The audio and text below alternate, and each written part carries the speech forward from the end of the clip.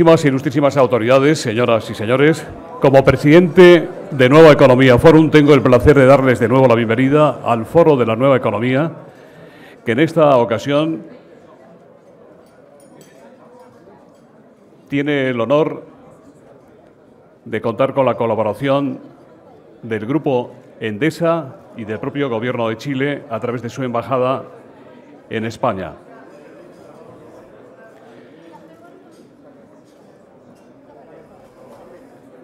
Hoy tenemos la especial satisfacción de recibir en el Foro de la Nueva Economía al Presidente de la República de Chile, don Sebastián Piñera.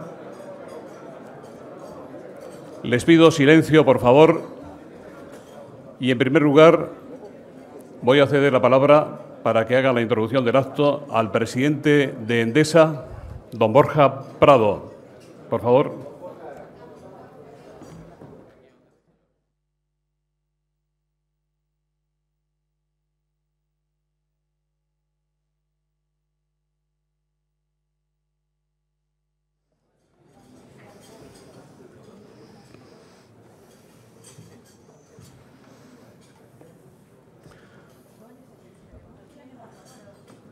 Su Excelencia el Presidente de la República de Chile, don Sebastián Piñera, señor Secretario General de Iberoamérica, don Enrique Iglesias, señoras y señores, buenos días a todos. Presidente, lo primero, muchas gracias por estar aquí, en nuestro país, en España, en Madrid y en este foro, dispuesto a compartir con nosotros algunas de sus reflexiones. Seguro que este va a ser un tiempo interesante para los que venimos, sobre todo a escuchar, pero confío en que también para usted sea una manera provechosa de empezar este día que promete ser bien apretado. Muchas gracias también a todos ustedes por haber acudido a esta cita con el Presidente de la República de Chile, respondiendo a la llamada del Foro de Nueva Economía y de Endesa. Como acabo de decir, venimos sobre todo a escuchar al presidente, pero como siempre también serán bienvenidas las aportaciones de todos ustedes. Intercambiar puntos de vista sigue siendo la mejor manera de estrechar lazos entre personas y entre países.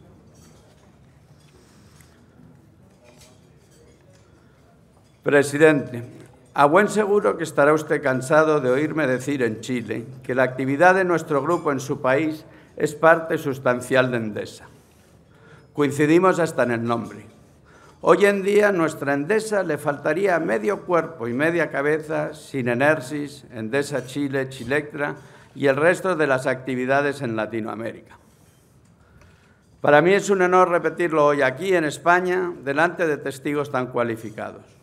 Como también lo es reconocer la lucidez que tuvieron hace más de 10 años mis predecesores en Endesa España, de tomar la decisión de cruzar el Atlántico y asentar en Chile las bases corporativas y estratégicas desde la que desarrollar los negocios del grupo en la región. Gracias a ellos, desde el mismo momento en que los primeros directivos de Endesa en España se subieron al avión con destino a Santiago de Chile, tuvieron meridianamente claro que el éxito dependía de ser capaces de fusionar los valores y los activos americanos con los nuestros. Despegaron con ganas de aprender, con ánimo de integrarse en la cultura del lugar y puedo decirle, señor presidente, delante de todos estos amigos, que hoy seguimos con las mismas ganas de aprender y de continuar con nuestra inmersión cultural. La experiencia y el éxito lo justifican. Quisiera aprovechar esta ocasión para hacer un reconocimiento público por la labor que el presidente ha llevado a cabo durante su primer año de gobierno.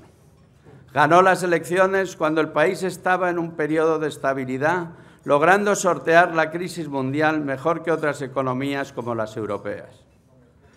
Pero ni 2 semanas antes de su toma de posesión, el 27 de febrero del 2010, Chile sufrió un catastrófico terremoto que asoló la zona centro-sur, del que fui testigo de primera mano a los pocos días de ocurrido el hecho.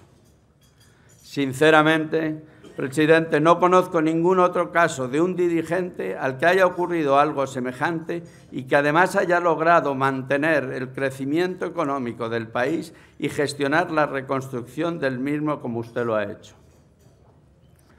Quiero felicitarle por el enorme esfuerzo colectivo que ha permitido recuperar rápidamente la normalidad después de esta tragedia. Seguro que aún tiene pendientes algunos temas, pero no me cuesta decir, porque lo he presenciado en directo, que la manera en cómo ha recuperado las zonas afectadas debe de ser fuente de inspiración para los países que sufren y sufrirán catástrofes similares. También, presidente, quisiera felicitarle por la hazaña que supuso la operación de rescate de los 33 miembros de la mina de San José, que nos tuvo a todos en vilo durante 70 interminables días que nunca olvidaremos. Ante los focos del mundo entero pudimos ver la imagen de todo un país unido en torno a un objetivo humanitario común. Señor presidente, bienvenido a España y a este foro. Y mis mejores deseos para que su visita a nuestro país sea todo un éxito y sirva para reforzar aún más los lazos que nos unen a ambos países. Buenos días a todos.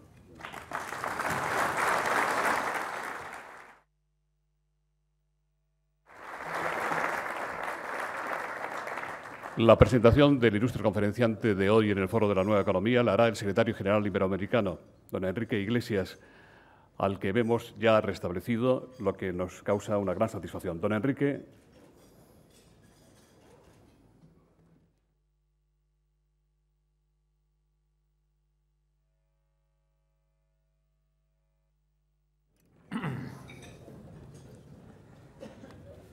Muy buenos días, señor Presidente de la República de Chile, don Sebastián Piñera, señor Presidente de Endesa, señor Presidente del Foro, queridas amigas y queridos amigos todos.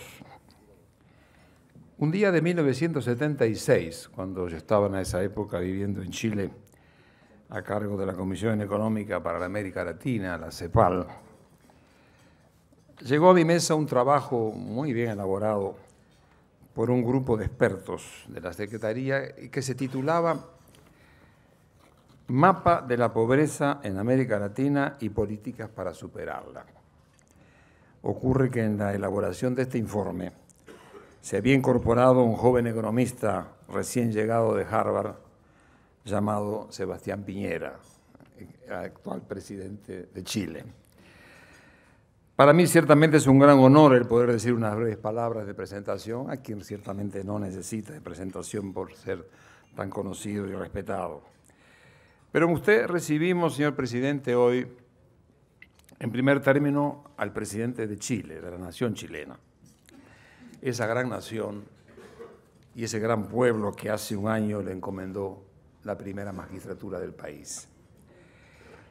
Chile es un admirable país, en el que he vivido muchos años, al que quiero profundamente y al que me siento entrañablemente unido por los momentos que viví ahí y por haber cultivado tantos afectos que me unen a su gente. Pero sobre todo por haber sido testigo presencial y activo del gran desencuentro de la familia chilena, pero también de esa enorme capacidad para reencontrarse y construir hoy un país de excepción, aprovechando de todas las lecciones, de todos los momentos, lo bueno se mantuvo, se encalzó y se puso al servicio del Chile que hoy tenemos. Un país con una privilegiada naturaleza, se diría en Chile una loca geografía, donde estas blancas majestuosas montañas, campos bordados de flores, tranquilos mares que prometen futuro esplendor, como canta la canción nacional, comparten con fenómenos telúricos como el que el año pasado se convirtió en el más violento recordado en la historia de Chile y en el quinto más grave en la historia de la humanidad. Pero ese mismo contraste ha hecho al chileno mucho más fuerte, mucho más unido. A mí me tocó pasar algunos momentos de temblorcitos en Chile y donde se ve realmente la capacidad de impulsar la unidad de la nación chilena para ponerse de pie. Es admirable.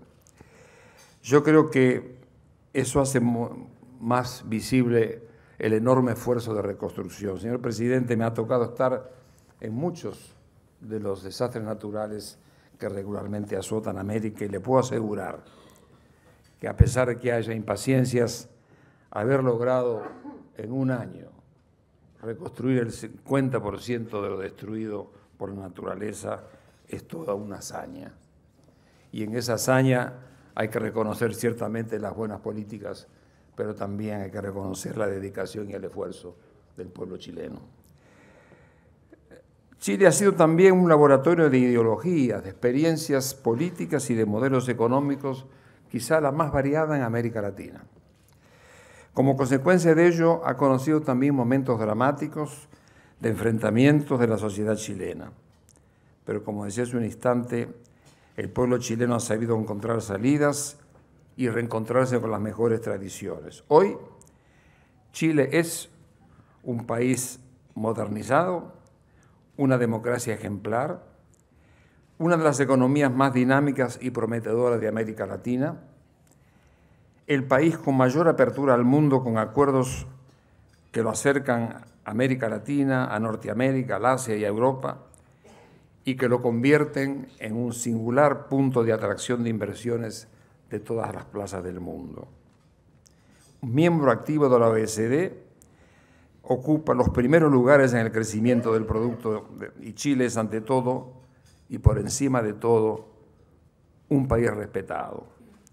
Y es respetado por una cosa muy simple, porque es predecible. Es decir, un país donde se respeta la ley y los contratos y donde bajo el imperio de las instituciones prevalece la democracia y la justicia. Esto lo saben muy bien los amigos empresarios que están aquí presentes. Gran activo a preservar, señor Presidente. Desde muy temprano, luego de la terminación de la Segunda Guerra Mundial, Santiago pasó a ser la capital internacional de América Latina y lo sigue siendo. Le supo dar al mundo grandes figuras políticas de relieve internacional, pensadores, literatos, poetas y artistas. Ese es el Chile que recibimos hoy con su presencia, Presidente, en esta tierra española a la que su país se ha sentido y sigue sintiéndose siempre tan unido por historia, lengua y tradiciones, como usted ayer recordaba brillantemente a su majestad. Chile ya recibió en 2 oportunidades a la Cumbre Iberoamericana de Naciones. En el año 96, bajo la presidencia de don Eduardo Frei, tuvo lugar el encuentro iberoamericano para ocuparse de la calidad de la democracia. Lo hizo en Viña del Mar. En el año 2007, bajo la presidencia de doña Michelle Bachelet, tuvo lugar en Santiago la cumbre que se ocupó del problema de la cohesión social. Nos sentimos apoyados por Chile en esta aventura iberoamericana y su proyecto de apoyo a ella es una prolongación de la profunda identidad que siente usted con este país. Pero, Presidente, recibimos también en usted al político, a un líder político precedido por una brillante carrera en el sector privado. Con el tiempo supe que aquel joven economista se convirtió en un hombre cuyo éxito como empresario jamás lo apartó de su compromiso por la recuperación de esa democracia que Chile disfruta desde hace más de 2 décadas. Usted fue el hombre que votó con convicción el no con mayúsculas en el plebiscito que permitió devolverle a Chile sus instituciones democráticas y abrir paso al Estado de Derecho y a las libertades bajo el amparo de la Constitución.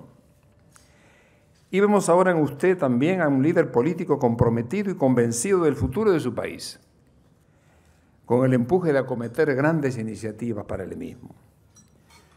Saludamos su compromiso con la modernización de su país, con el esfuerzo por mejorar la calidad de la educación, la tecnología, la innovación y esos ambiciosos proyectos por abatir la pobreza. Lo felicitamos por la fe y el entusiasmo que pone en su empeño. Esa misma fuerza y convicción que aportó al legendario rescate de los mineros chilenos enterrados en la montaña gesta admirada por el mundo entero.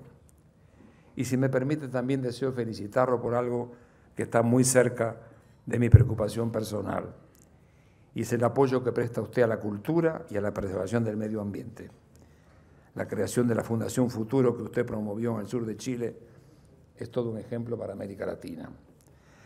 Solo me resta desearle mucha suerte en sus ambiciosos proyectos y programas, y que pueda contar con el apoyo de la ciudadanía y las fuerzas políticas de su país. Señor Presidente, Chile ha emprendido desde hace estas 2 décadas un camino sin retorno, el de convertirse en esta década quizá en el primer país de la región que podrá integrar la nómina de los llamados países desarrollados bajo el imperio de la democracia y el respeto de los derechos humanos. Cuenta usted aquí, en este prestigioso foro, con altos representantes de la actividad económica y política del país que han apostado en el pasado y siguen apostando a comprometerse con el desarrollo de Chile. Será seguramente una nueva asociación, mucho más rica y mucho más variada, como corresponde al nuevo nivel de desarrollo que vienen alcanzando España y Chile. Ya no se trata solamente de la asociación de las grandes empresas, sino de todo el espectro de empresas pequeñas y medianas, a la entrada por la formación de empresas multilatinas y por un esfuerzo concertado en el área de la tecnología y la innovación, que abren ventanas inexploradas y magníficas a la cooperación de Chile con España y con toda Iberoamérica. Su compromiso, presidente Piñera, y su determinación serán fundamentales para lograr esos objetivos. Mucha suerte y muchas gracias por acompañarnos.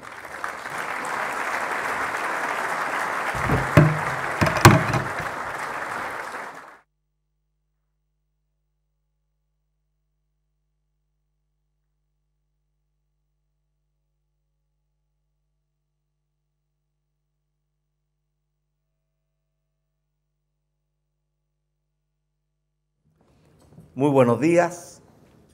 Gracias por la palabra de Borja y Enrique. Gracias por su presencia en este encuentro entre España y Chile. Lo que nosotros simbolizamos en la madre patria y el que pretende ser el mejor de sus hijos. Es verdad lo que dijo Borja y lo que dijo Enrique. Chile nació como la colonia más pobre de España en América. Solo los más bravos y los más valientes se atrevían a cruzar los desiertos más secos del mundo, las cordilleras más altas del mundo, para llegar a la tierra del fin del mundo, como era considerada Chile en esos tiempos.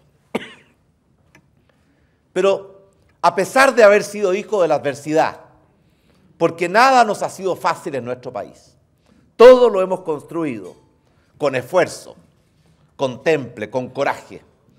Chile ha logrado ser un país que está en la ruta hacia lo que nuestras generaciones anteriores siempre ambicionaron, siempre soñaron, pero nunca lograron.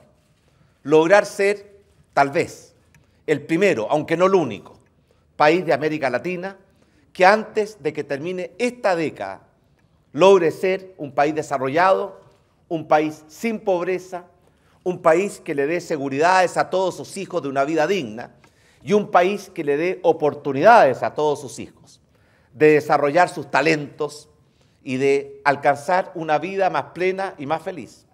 Y esa es la gran motivación de nuestro gobierno, lograr cambiar la historia. Nuestro país vivió un año 2010 que nunca vamos a olvidar. Un año en que pudimos vivir, experimentar, sentir todas las emociones, todos los sentimientos que un pueblo puede vivir en un periodo de tiempo como un año. Se inició con una elección democrática que significó cambiar una coalición de gobierno que llevaba 20 años en el poder por una nueva coalición que aspiraba a poder dirigir los rumbos de nuestro país. Siguió con un terremoto absolutamente devastador el quinto peor terremoto en la historia de la humanidad, el más destructivo en la historia de un país que de terremotos tiene una larga historia. Y algunos no dimensionan la magnitud de ese terremoto, pero solamente decirles que perdimos 1 de cada 3 escuelas, 1 de cada 3 hospitales, cientos de puentes, miles de kilómetros de carreteras, puertos, aeropuertos, un balance muy destructivo que significó destruir en pocos segundos casi 1/5 de nuestro Producto Nacional Bruto. Siguió con la celebración del Bicentenario, 200 años de vida independiente. Un país que inició la aventura de la libertad hace 200 años atrás y que celebraba con mucha unidad y con mucho optimismo lo que venía por delante. Siguió con la historia o el accidente de los mineros, su búsqueda, su encuentro y su rescate. Yo recuerdo como si fuera ayer, cuando estando en Ecuador fui informado de que 33 mineros estaban atrapados en lo más profundo de una montaña, 700 metros bajo la roca en el desierto más seco del mundo. Regresamos de inmediato a nuestro país y fuimos a la mina. Nos reunimos con las hijas, los hijos, las madres, las esposas de los mineros.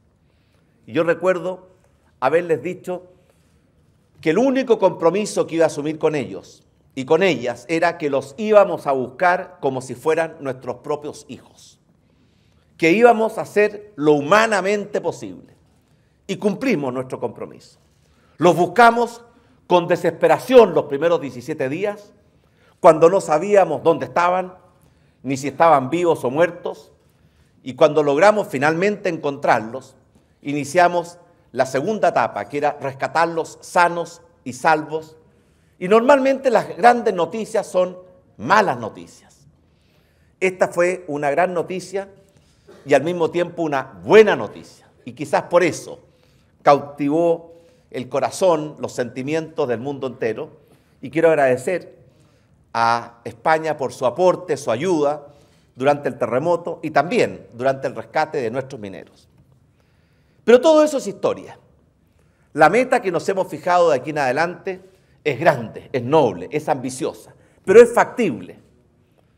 Chile puede ser el primero, no el único, país de América Latina que finalmente, después de 200 años, logre encontrar ese camino estrecho, difícil, que han recorrido muy pocos países en el mundo, de alcanzar el desarrollo, las oportunidades y hacerlo en democracia y en paz. Los economistas modernos han acuñado el término la trampa de los países de ingreso medio. Y lo hacen porque han podido verificar que son muy pocos los países que eran subdesarrollados en la década de los 60 y que en los últimos 50 años lograron cruzar esa difícil ruta y terreno y alcanzar a ser desarrollados. Se cuentan con los dedos de 1 o 2 manos. Singapur, Corea, Taiwán, pocos más. Los demás se han quedado atrapados en lo que se llama la trampa de los países de ingreso medio, que logran progresar, pero nunca logran cruzar esa especie de desierto que separa al mundo en desarrollo del mundo desarrollado.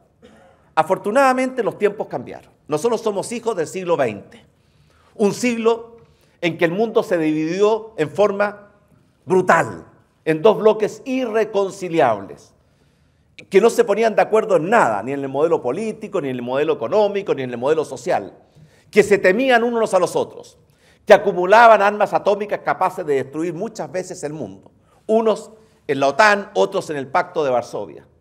Un siglo lleno de contrastes, un siglo en que el progreso tecnológico y científico fue notable, llegamos a la Luna, llegamos al fondo del mar, descubrimos el secreto del átomo, pero también un siglo con las 2 guerras más crueles y mortales de la historia de la humanidad, como fueron las 2 guerras mundiales, y con los 2 experimentos sociales que, en mi opinión, fueron los más nefastos que el hombre haya inventado en la faz de la tierra, como fue el nazismo y el comunismo. Pero ese siglo cayó ante nuestros propios ojos y vimos hace muy poco tiempo atrás, no más de 20 años, cómo ese siglo XX se derrumbó ante nuestros propios ojos cuando cayeron los muros y cayeron las cortinas Y no solamente cayó el muro de Berlín o la cortina de hierro que separaba el mundo del este, que creía en una forma de sociedad, del mundo del oeste, que creía en otra forma de sociedad. También cayó otro muro que corría de este a oeste y que durante mucho tiempo separó el mundo del norte, que era el mundo del desarrollo, del mundo del sur, que era el mundo de la pobreza. Y por tanto vivimos en un mundo que por primera vez nos da a todos las mismas oportunidades. Y esa es la oportunidad que nuestro país y que América Latina no puede volver a dejar pasar. Llegamos tarde a la revolución industrial, por eso somos subdesarrollados. No queremos llegar tarde a esta nueva revolución que es mucho más profunda. La revolución de la sociedad del conocimiento y la información que se sigue expresando. Fukuyama dijo el fin de la historia y estaba muy equivocado. La historia nunca termina mientras haya un hombre o una mujer libre. Huntington hablaba de el choque de las civilizaciones. Y lo que estamos viendo hoy día es más bien un choque de las generaciones, como lo podemos ver en todo este movimiento de libertad y de democracia que está viviendo el mundo árabe. Por eso, en un momento tan especial, en un momento tan estelar, un país como Chile necesitaba plantearse metas muy grandes y muy ambiciosas. La verdad es que cuando uno mira la historia, se piensa que el hombre en la Tierra no tiene más de 2,5 millones de años, se da cuenta que la historia ha sido lenta, pero se ha ido acelerando y nosotros vivimos en un momento muy especial en que lo único constante es el cambio.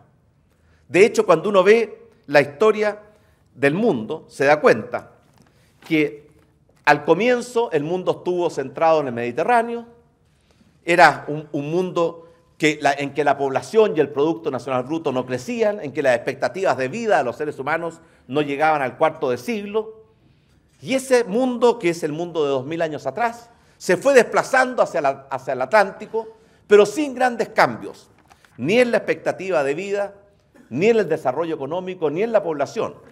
La verdad que el cambio vino recién en los últimos 200 años. Como ustedes lo ven en este gráfico, fue en los últimos 200 años cuando crece,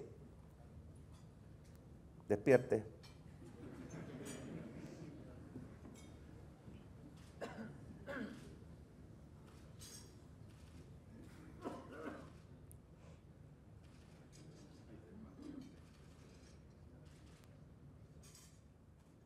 fue en los últimos 200 años cuando se produce una verdadera explosión en el desarrollo económico y en el crecimiento de la población. Ustedes ven muy claro que los primeros siglos después de la era cristiana y también antes de ella, el mundo prácticamente cambiaba a velocidad muy lenta. Es ahora que ha llegado el gran cambio. Y este cambio, como ustedes ven, no ha sido equivalente en todas las regiones del mundo. Hay algunos que tomaron con fuerza la delantera y que son los países desarrollados de hoy día, Europa, Estados Unidos, Japón. El resto del mundo permaneció bastante estancado y se produjo en consecuencia esta división que antes no existía. Esta división entre el mundo de los países desarrollados y el mundo de los países en desarrollo. Pero la caída del muro de Berlín y la caída del otro muro de las cuales yo les hablaba produjo un cambio radical porque igualó las oportunidades. Hoy día el mundo le ofrece oportunidades a todos, pero no tiene paciencia con aquellos que quieran simplemente dejarlas pasar. Y por eso el desafío de cada país no es seguir, como lo hacíamos en el pasado, culpando a aquellos que estaban más allá de sus fronteras, culpando al mundo capitalista o culpando a un mundo que los dejaba en la periferia. El desafío de los países hoy día está en aprovechar en plenitud su potencial. Por ejemplo, un continente como América Latina. ¿Qué otros continentes tienen tanto potencial como América Latina? Un continente bendito por Dios, lleno de recursos naturales, con un territorio maravilloso, con un pueblo homogéneo, que no tuvo que vivir las guerras brutales y cruentas que asolaron a Europa, que tampoco tuvo que vivir las divisiones religiosas que afectaron a un país como Irlanda, en que durante muchas décadas se mataban en nombre del mismo Dios, que no ha tenido que vivir tampoco los choques de tribus o de razas como ocurrió en buena parte de África, que lo ha tenido siempre todo, pero que no ha sabido aprovechar ese potencial. Y por eso América Latina ha sido siempre el continente de la esperanza. Pero llegó el momento en pasar de ser el continente de la esperanza y el continente de la promesa a ser el continente de las realidades y el continente de los proyectos. Aquí vemos cómo en los últimos tiempos las economías emergentes han ido ganando terreno. Y vemos cómo el mapa del mundo está cambiando. Y si continúa este cambio, vamos a ver un cambio muy profundo en las grandes economías del mundo. Es muy posible que China, dentro de las próximas 2 o 3 décadas, se transforme en la economía más grande del mundo, reemplazando a lo que fue en su tiempo Inglaterra o lo que fue hasta el día de hoy Estados Unidos. Y también vemos que hay otros gigantes que están surgiendo y que está produciéndose una verdadera revolución en países como China, India, que están dejando atrás siglos de estancamiento para aspirar a lograr una posición de liderazgo. Y es bueno que así sea. Son muchos los países que aspiran a dejar atrás el desarrollo y la pobreza. Yo recuerdo una anécdota de 2 jóvenes que van a la montaña y se encuentran con un oso muy hambriento que los persigue y que es mucho más veloz que ellos y por tanto va cortando rápidamente las distancias, y uno de los amigos le pide al otro que lo ayude a sacarse la mochila para correr más rápido. Y el amigo le dice: ¿para qué te sacas la mochila? Si con o sin mochila el oso igual nos va a pillar. Y el amigo le contesta: no, si yo no le quiero ganar al oso, yo te quiero ganar a ti. Lo cual refleja que en este mundo de la lucha por alcanzar el desarrollo y conquistar los mercados, son muchos los países que están haciendo los mejores esfuerzos. Y por tanto no hay espacio para dormirse, no hay espacio para perder el tiempo. Y esa es una lección que Chile aprendió y con mucha fuerza. Por esa razón, cuando uno quiere preguntarse cómo fue la reacción de los países frente a la crisis que asoló al mundo, la crisis financiera del año 2008 y 2009, es cierto, por primera vez se cambió la forma en que el mundo reaccionó. Y los motores o las locomotoras del mundo ya no son los países desarrollados, sino que están siendo países como China e incluso países de América Latina que han logrado enfrentar y ponerse de pie después de la crisis con una forma mucho más eficaz y mucho más poderosa que los países que tradicionalmente lograban estos efectos. Por esa razón, es bueno preguntarse, a un país como Chile, después de 200 años, hacer un pequeño balance. ¿Cómo lo hemos hecho? ¿Lo hemos hecho bien? ¿Lo hemos hecho mal? Y la pregunta tiene una respuesta, depende con quién queramos compararnos. Ustedes ven, si nos comparamos con América Latina, Chile lo ha hecho muy bien. Y especialmente en los últimos 20 o 30 años en que logró despegarse y tener un crecimiento del ingreso per cápita que le ha permitido a la colonia más pobre, en la época del siglo XIX, transformarse en el país con el mayor ingreso per cápita de América Latina. Si nos comparamos con el mundo, la verdad es que hay un empate. Chile ha andado más o menos a la misma velocidad del mundo. Pero si nos comparamos con los países más exitosos, la verdad es que ahí estamos en deuda. Y nos sacaron una gran ventaja, y especialmente en los últimos 50 o 60 años. Y por lo tanto, la misión de nuestro país es aprovechar las oportunidades de este mundo moderno, de este mundo sin fronteras, integrado, globalizado, sin muros, para dar el gran salto hacia el desarrollo que ha sido tan esquivo y ha mostrado ser tan dificultoso para los países durante los últimos 50 años. Y por esa razón queremos plantearnos como país esa meta grande y ambiciosa, que fue la gran promesa de nuestro programa de gobierno, hacer de Chile, antes que termine esta década, un país desarrollado, sin pobreza, con oportunidades, y hacerlo en paz, con libertad y en democracia. Y a eso apunta nuestro proyecto de gobierno. ¿Cómo hacerlo? En primer lugar, fortaleciendo los pilares tradicionales, que son necesarios pero no suficientes.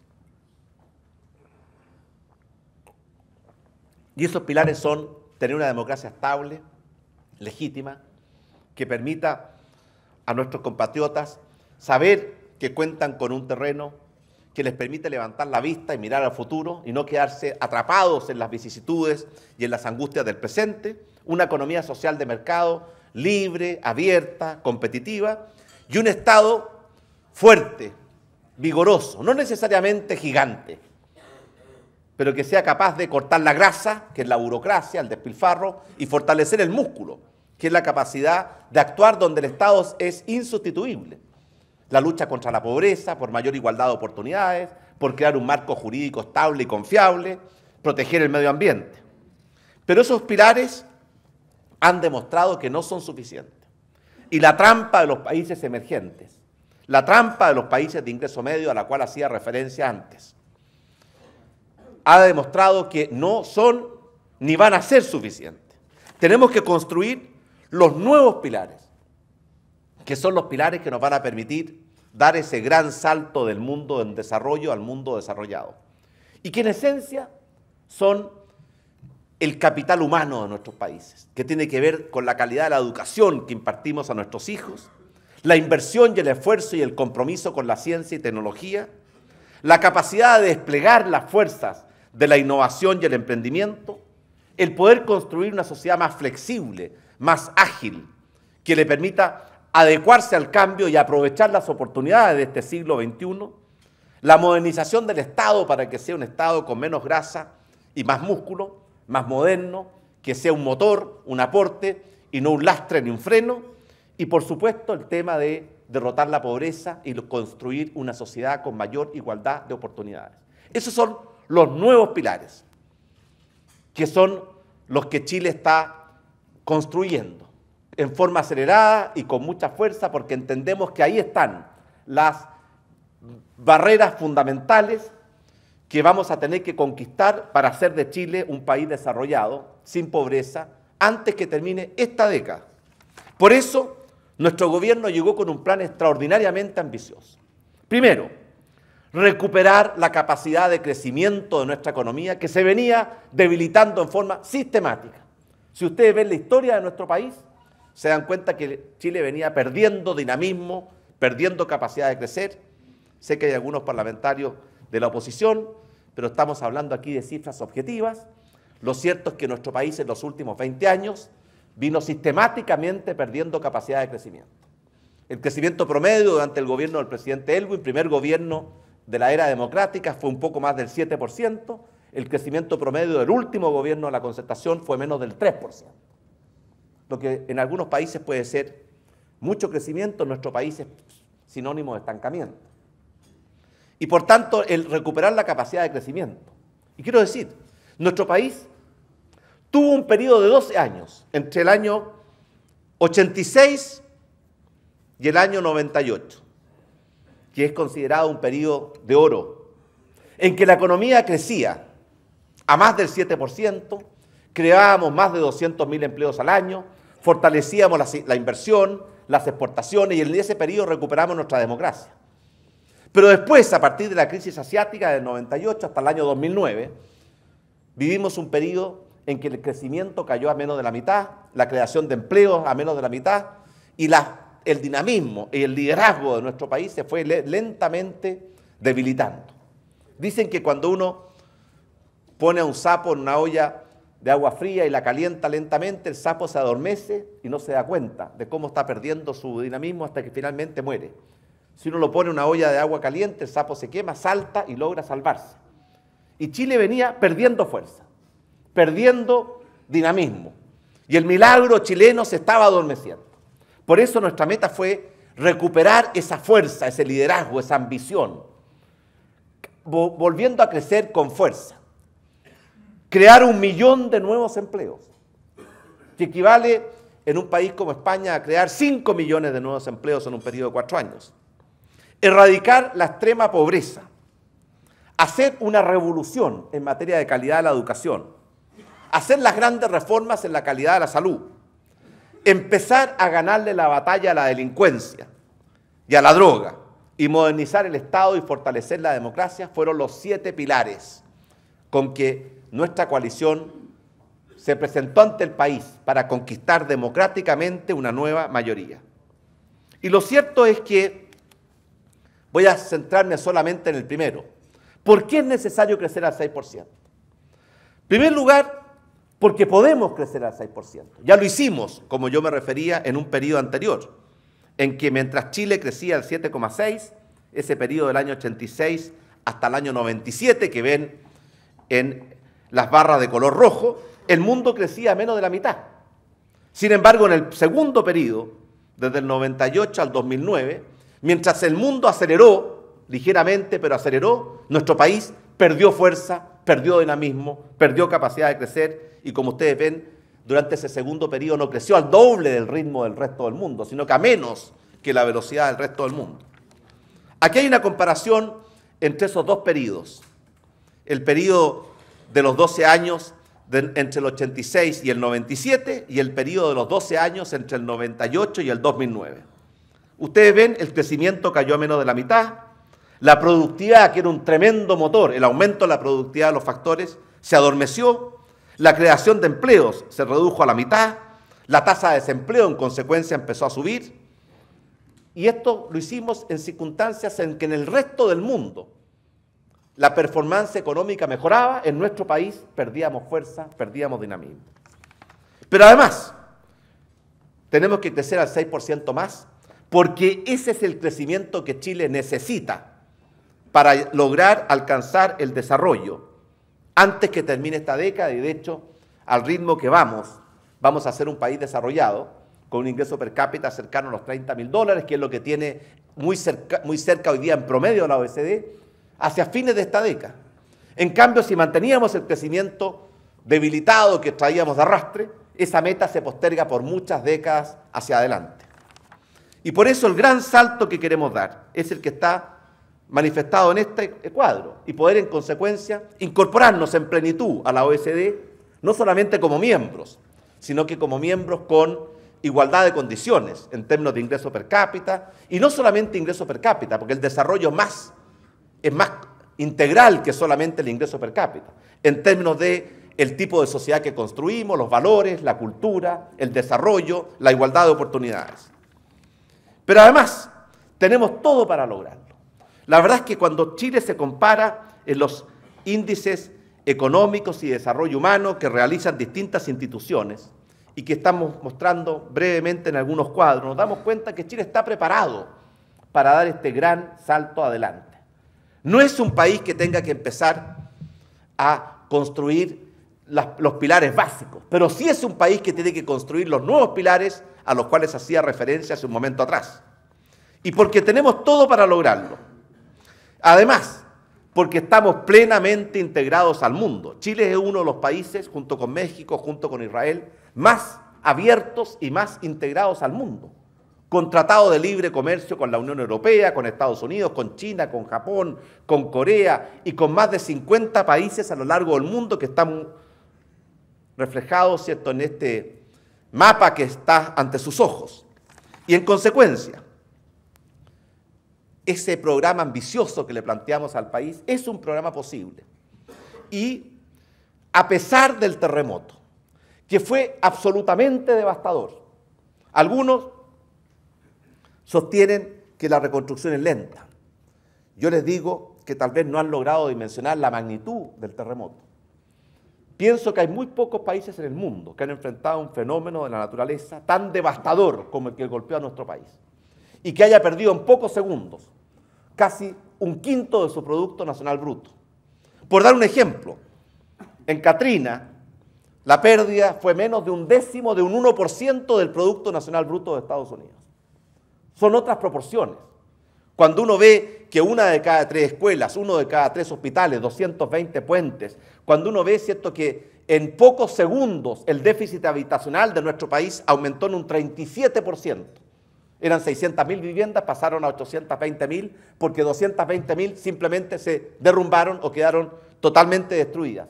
Uno puede dimensionar lo que significó ese terremoto. Pero a pesar del terremoto, nosotros como gobierno nos propusimos no dejar de lado nuestro programa de gobierno. Y aquí están las cifras que hablan mejor que 1000 palabras, comparando lo que fue el 2009 con el 2010.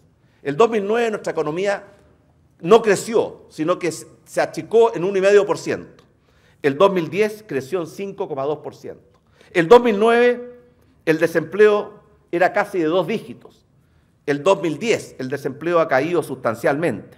El 2009 perdimos más de 40.000 empleos. El 2010 creamos más de 400.000 empleos. El 2009 las exportaciones estuvieron estancadas, el 2010 crecieron a más de un 30%. El 2009 la productividad fue negativa, el 2010 volvió finalmente a ser positiva.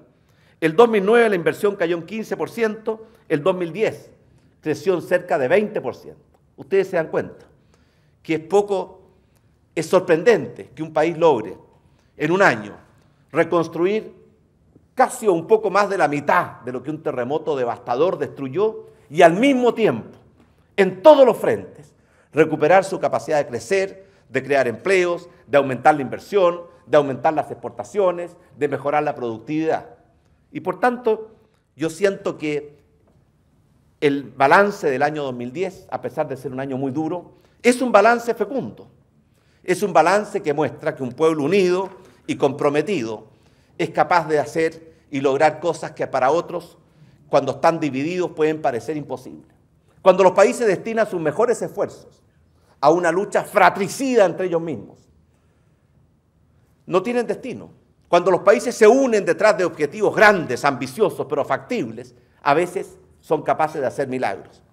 De hecho, el que no cree en lo imposible no es un realista, el que no cree en lo increíble no es un creyente. Y en nuestro país estamos tratando de hacer cosas que para las generaciones que nos antecedieron no fueron posibles, pero que sí creo y estoy convencido son posibles para la nuestra, la generación del Bicentenario. Yo quisiera terminar estas palabras recordando una anécdota que leí que me dejó un profundo recuerdo. Cada mañana en África se despierta una gacela y esa gacela sabe muy bien que tiene que correr más rápido que el león más veloz si no quiere que se la coma. Pero cada mañana también en África se despierta un león y ese león sabe que tiene que correr más rápido que la gacela más lenta si no quiere morir de hambre. Y por tanto, en el mundo moderno, en esta sociedad del conocimiento y de la información, no importa si uno es león o es gacela, lo que todos sabemos es que apenas salga el sol, más vale que empecemos a correr, que es aprovechar nuestro potencial, sacar lo mejor de nosotros mismos. Correr tan rápido como corrió Usain Bolt en las últimas Olimpiadas, y ahí lo vemos.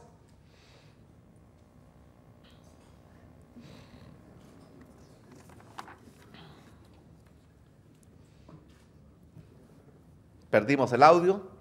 Y no solamente correr rápido, porque también hay que levantar la vista y mirar hacia adelante y ser capaz de conquistar las alturas.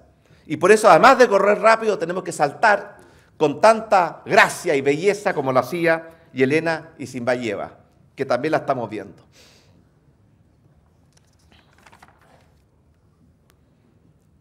En síntesis, fue un año muy duro, pero fue un año muy fecundo para nuestro país.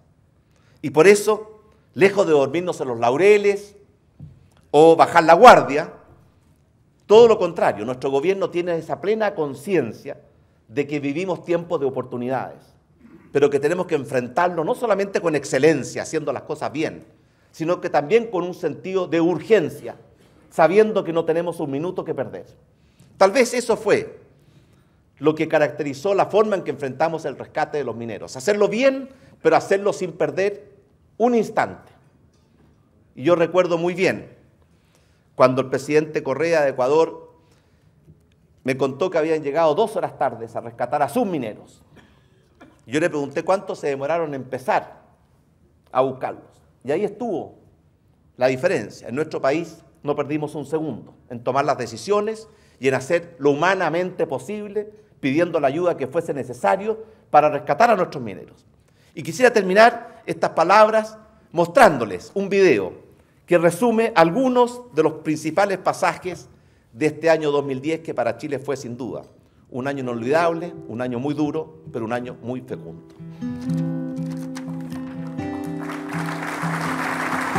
Juráis desempeñar fielmente el cargo de Presidente de la República? Sí, juro.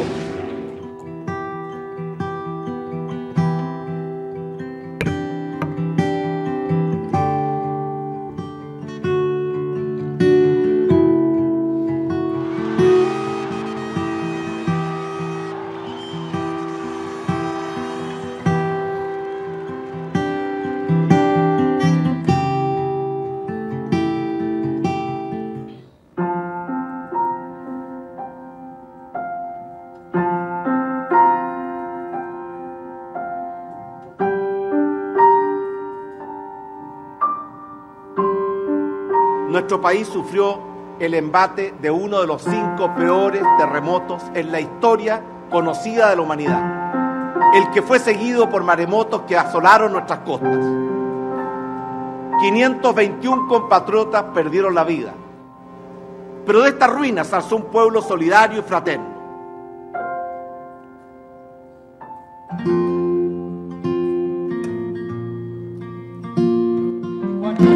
Estamos bien en el refugio Los 33. El jueves 5 de agosto, un verdadero escalofrío recorrió a nuestro país y al mundo entero. Supimos que 33 mineros habían quedado atrapados en las profundidades de una montaña en el desierto de Atacama.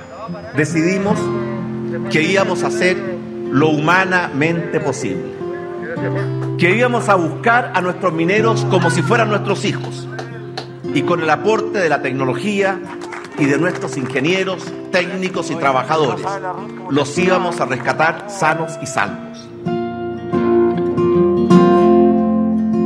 ¡Viva Chile! ¡Viva! ¡Viva Chile, mierda! ¡Viva!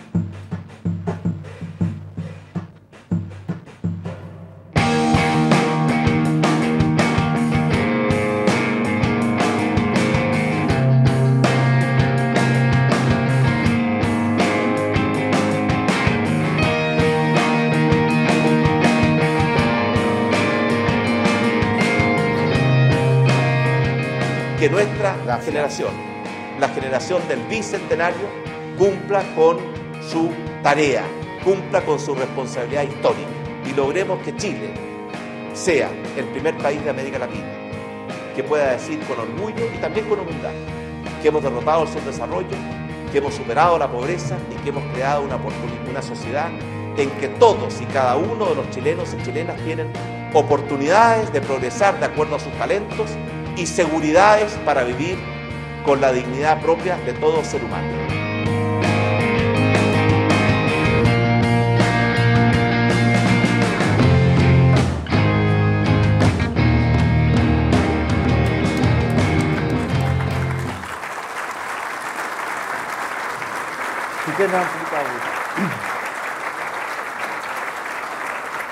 Señor Presidente, muchas gracias por su intervención, por compartir estas emociones con nosotros. Le voy a hacer algunas preguntas. Sé que tiene usted una agenda muy apretada.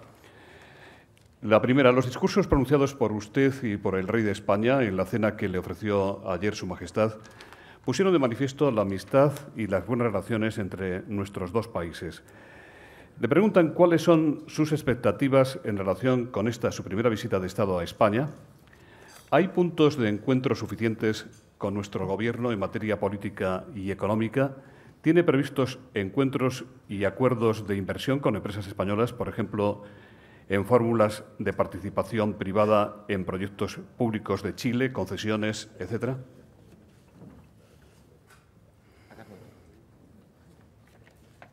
Si quiere, me hace varias. Puede empezar, si le parece. Luego le iré haciendo las siguientes, porque si no... ¿Quiere hacer más? Muy bien. Más preguntas. Se está cumpliendo su primer año al frente de la primera magistratura de Chile, un año especialmente intenso, como ha quedado de manifiesto en el último vídeo. ¿Cuáles son los 3 o 4 principales objetivos a corto y a medio plazo? Y María Torrens, de lainformación.com, dice: Presidente, hace un año renunció a ser empresario para presidir su país. ¿Hay algo que eche de menos de dirigir LAN o el equipo de Colo-Colo? Si le parece, podemos empezar por esto.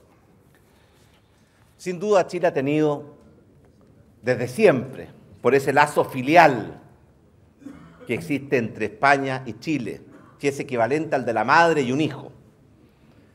Sin perjuicio de que Chile, igual que todos los hijos en algún momento, quiso iniciar los caminos de la libertad y buscó su independencia, lo cual es doloroso para la madre, traumático para el hijo, pero necesario para el progreso.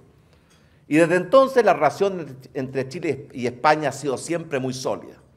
España es el segundo mayor inversionista extranjero en nuestro país después de Estados Unidos.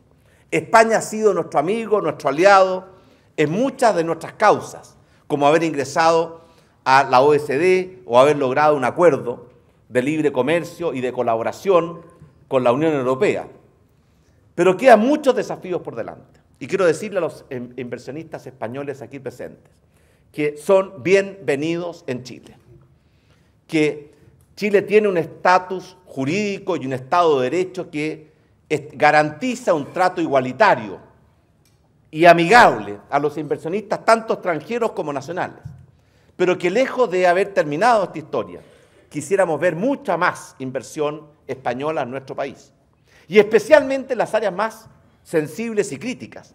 Así que quiero invitarlos a aprovechar todo el potencial, no solamente financiero, sino que tecnológico, de innovación, de emprendimiento, en terrenos como las energías limpias y renovables, en terrenos como la desalinización del agua, en terrenos como la educación, en terrenos como la innovación y el emprendimiento, para que esta alianza estratégica que existe entre España y Chile pueda fortalecerse y proyectarse hacia el futuro. Con respecto a la segunda pregunta, sin duda tenemos grandes objetivos de corto plazo. Por de pronto, para nuestro gobierno de 4 años, el lograr recuperar la capacidad de crecimiento, acabamos de conocer ayer las cifras de crecimiento de los primeros meses de este año, que muestran que en los meses entre marzo del año 2010, cuando asumimos el gobierno, y marzo de este año, nuestra economía superó la meta de crecimiento del 6% que nos habíamos fijado como promedio para nuestro gobierno, que es más del doble de lo que había sido el promedio del gobierno anterior. Y por tanto no son solo promesas, sino que mostramos ya realidades en nuestro primer año de gobierno y a pesar del terremoto. Pero tenemos por delante muchas metas. 1, crear 1 millón de nuevos empleos, que es lo que requerimos para darle oportunidades de trabajo a los que están sin trabajo hoy día, que en nuestro país son aproximadamente 600.000. Yo sé que aquí en España son más de 4 millones los parados. También mejorar la calidad de la educación, que es la madre de todas las batallas, y ya pusimos en marcha una reforma educacional muy ambiciosa, muy profunda, que nos va a permitir hacer que el sistema educacional chileno sea una fábrica de oportunidades y no, como muchas veces ocurre, una fábrica de desigualdades. También la meta de empezar a ganarle la batalla a la delincuencia y a la droga, que son, junto con el terrorismo, enemigos formidables, crueles, despiadados, frente a los cuales no hay que tener ninguna contemplación, toda la fuerza del mundo para combatirlas, pero siempre dentro del marco de la ley. Y en este campo también estamos empezando a conquistar nuestros primeros resultados. La encuesta Paz Ciudadana, que junto con una encuesta que conoceremos en los próximos días, son los 2 grandes indicadores del éxito en la lucha contra la delincuencia, mostró por primera vez en muchos años avances significativos en nuestra capacidad de hacer retroceder a la delincuencia y la droga. Y de hecho obtuvimos los mejores resultados de los últimos 10 años.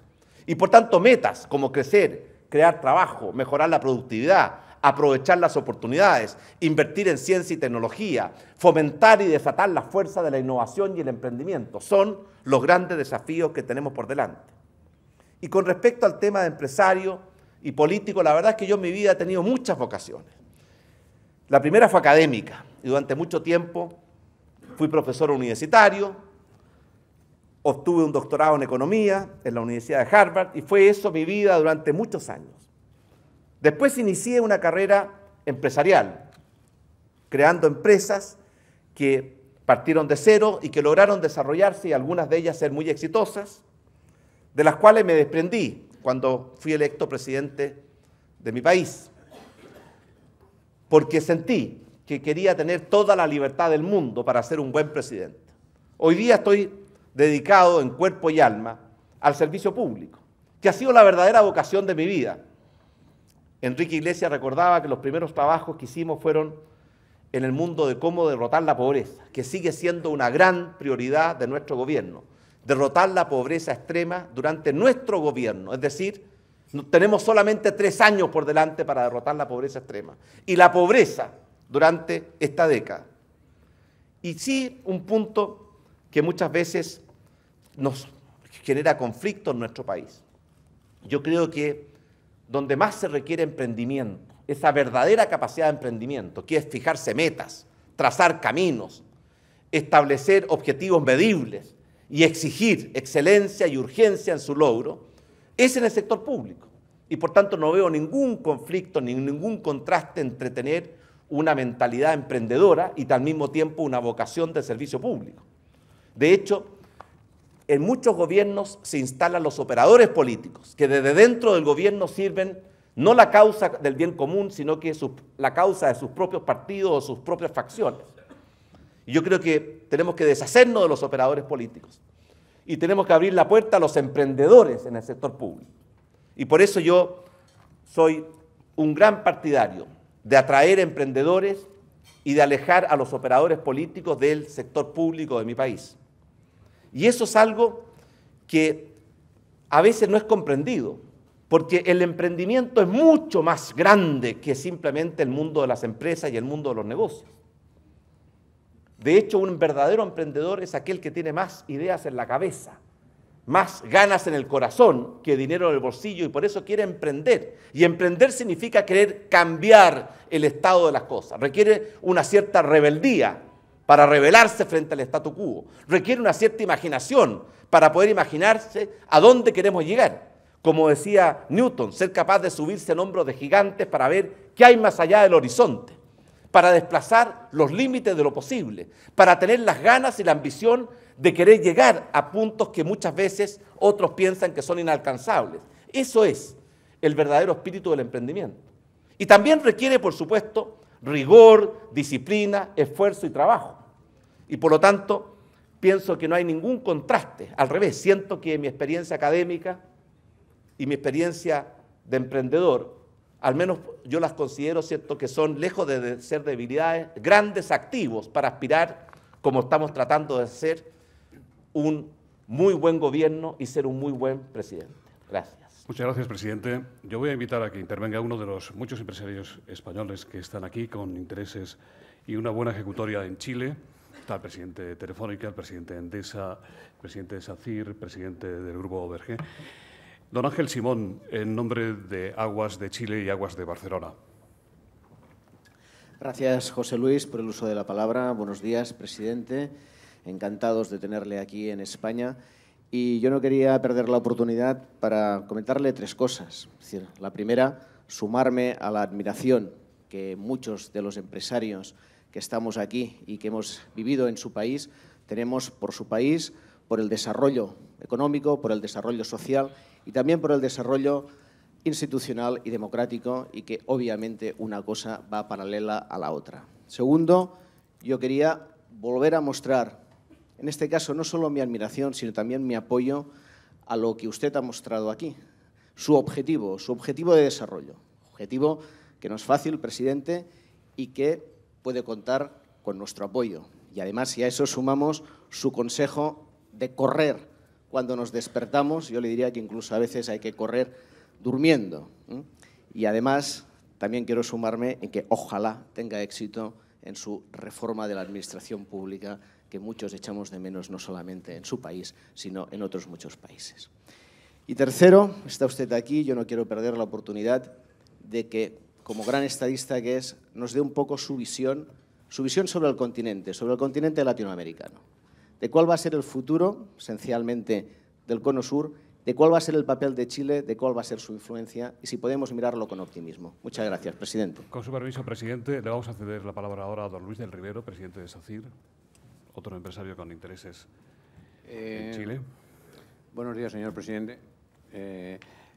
Me ha encantado su conferencia. Yo quisiera decirle que en este año nosotros hemos obtenido 2 concesiones ya en Chile, es Concepción Cabrero y Accesos a Iquique, lo cual renueva nuestra apuesta muy decidida por Chile y que en el gobierno anterior, en la época de la concertación, consideramos que fue para nosotros, que invertimos en los 5 continentes, el país junto con Australia de mayor seguridad jurídica. Yo estoy seguro que eso se va a ver mantenido y acrecentado en su gobierno. Le felicito por la reconstrucción que están llevando a gran...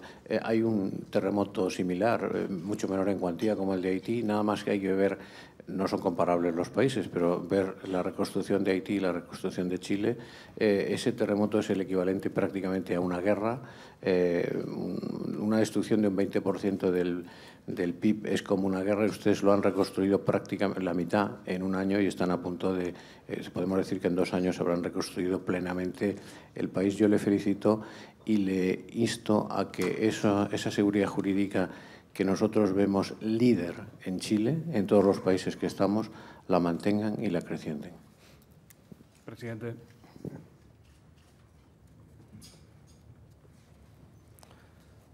Don Ángel, don Luis, quiero agradecerle por su apoyo, Ángel y de Aguas Andinas, a un proyecto que yo he atesorado durante tanto tiempo. Nació en España, el año 92, cuando tuve el privilegio de asistir a las Olimpiadas, ver a Fermín Cacho ganar los 1500 metros, se lo recordaba ayer al rey, y nos reunimos con Maragall, y soñamos un proyecto tan grande como el que él soñó para Barcelona, y era hacer del río Mapocho un río navegable al servicio de la gente y transformarlo en el centro, en el alma de nuestra capital, como lo había soñado Pedro de Valdivia, quien le escribía al rey de España que se había encontrado con un valle maravilloso donde fundó la ciudad de Santiago, en el cual veía una montaña, una cordillera majestuosa, de la cual bajaba trepidante un río que se perdía raudo hacia el mar. Y estamos recuperando ese río Mapocho y le agradezco su aporte en esa materia y espero que, lejos de debilitarse, se complemente y se refuerce. Respecto a su planteamiento, América Latina es un continente que, en mi opinión, no ha estado a la altura de sus oportunidades en sus primeros 200 años de vida.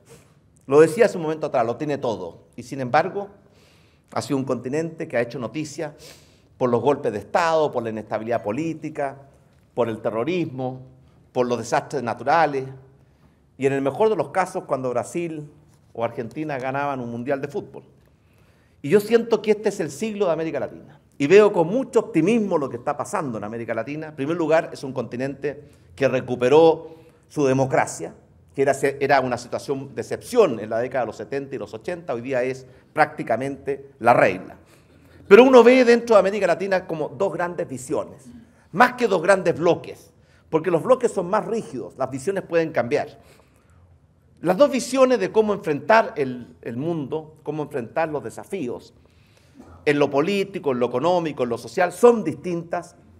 Por ejemplo, lo que persigue la Cuba de Castro o la Venezuela de Chávez, por dar algunos ejemplos, de lo que están buscando países como la Colombia de Santos o el Perú de García o nuestro propio país. Y yo siento que para descubrir cuál es el camino correcto y cuál es el camino equivocado, no tenemos que enfrascarnos en grandes discusiones ideológicas. Tenemos que ver qué países lo están haciendo bien, qué países son exitosos, qué países llevan la delantera, y tratar de copiar las cosas buenas de los países que le está yendo bien y no las cosas malas de los países que se están quedando atrás. Y desde ese punto de vista, sin pretender dar lecciones ni dar recetas, yo siento que el modelo que estamos siguiendo en Chile es definitivamente el mejor modelo para Chile. Yo también creo que es el mejor modelo para América Latina, pero cada país tiene derecho a buscar su propio camino, siempre y cuando, y aquí en esto no hay barreras, no hay fronteras, lo haga respetando los derechos humanos y respetando la democracia, que son hoy día valores que no tienen fronteras. Y por eso nuestro país siempre ha alzado su voz más allá de sus propias fronteras para defender la democracia, como lo hicimos en Ecuador, y para defender los derechos humanos en cualquier parte del mundo. Y por tanto hay 2 caminos. Yo siento que Ya los resultados se están mostrando con meridiana claridad que hay un camino que es mejor, hay un camino que conduce al desarrollo, que conduce a la democracia, a fortalecer la democracia, que conduce a la paz, y otro camino que en mi modesta opinión no conduce a ninguna parte. Yo recuerdo una conversación con un gran líder de la entonces Checoslovaquia, que hoy día se separó en dos repúblicas, Václav Havel, cuando le preguntaron si quería seguir la tercera vía, que era esta vía entre dos modelos. Y él dijo, nosotros no queremos ninguna tercera vía, porque la tercera vía conduce al tercer mundo, y de ahí es donde estamos tratando de salir. Y yo por eso creo, ¿cierto?, que no hay sustituto para la verdadera libertad, la libertad política, que es la democracia verdadera, plena, y es fácil reconocer cuándo se respeta la democracia y cuándo no se respeta la democracia. Es difícil definir exactamente, es como el amor, cuesta definir lo que es el amor, pero uno sabe muy bien cuando está enamorado y cuando no lo está. Y basta pisar un país para darse cuenta si es un país que va avanzando hacia una verdadera democracia o se va alejando de los principios básicos de una democracia. La libertad económica, que yo creo que la mejor fórmula es la economía de mercado libre, abierta, competitiva. La libertad social, cuya mejor expresión es la derrota de la pobreza y la igualdad de oportunidades. Esos son los caminos. Y por lo tanto en América Latina hay dos visiones, pero yo tengo la firme impresión de que América Latina va a converger, y más temprano que tarde, hacia el camino de la libertad plena, de la democracia, la economía de mercado, ¿cierto?, la economía de la igualdad de las oportunidades. También querría, contestándole a Luis, efectivamente para nosotros la infraestructura, la energía, el agua son grandes prioridades, y por tanto quiero una vez más motivarlos y entusiasmarlos a no solamente quedarse, sino que aumentar su inversión en Chile, y no solamente con recursos financieros, sino que también con ciencia, tecnología, innovación, emprendimiento, que son los factores realmente inagotables, los recursos realmente renovables. Y el terremoto de Haití, de hecho, en términos de energía liberada, que es una de las maneras de medir los terremotos, fue 800 veces menos que el terremoto que golpeó a Chile. Y yo creo que en Haití todavía no han removido el 5% de los escombros que produjo ese terremoto. Son dos países distintos, pero refleja, y podemos comparar el terremoto que afectó a Nueva Zelanda. Hemos tenido 200 terremotos desde el 27 de febrero, equivalentes al que destruyó Christchurch en Nueva Zelanda. Y por tanto la magnitud de los terremotos a veces, ¿cierto?, se pierden en este bosque que no deja ver las proporciones. Y a pesar de ello, nuestro país logró, lejos de quebrarse, pudo secar las lágrimas, arremangarse las mangas, ponerse de pie, y hemos hecho, y estamos dispuestos a demostrarlo en forma muy objetiva, casi, o tal de hecho un poco más que la mitad del camino a la reconstrucción. Nos queda la otra mitad. Y de ese punto de vista, quiero también reafirmar que para nosotros parte de un Estado civilizado, parte de la democracia, parte de las condiciones necesarias para el desarrollo, son tener un Estado de Derecho que dé garantías, de que la ley se va a aplicar a todos por igual, que no van a haber discriminaciones, que se van a respetar los derechos, incluyendo los derechos de propiedad, porque eso es la mejor forma no solamente de tener un Estado de Derecho y una sociedad civilizada, sino que es la mejor forma de alimentar el desarrollo futuro. Siempre hay la tentación de creer que uno puede atrapar, ¿cierto?, de las plantaciones del pasado, y lo puede hacer, pero a costa de sacrificar la siembra del futuro. Y por eso ustedes, señores empresarios españoles, pueden confiar, como ha sido la tónica de todos los gobiernos de nuestro país, que el respeto al Estado de Derecho, el tener una sociedad que cumple sus compromisos, que honra su palabra, ha sido, es y va a seguir siendo una conducta de nuestro país, y que eso les da garantías a ustedes, pero también nos da garantías a nosotros, los chilenos. Muchas gracias.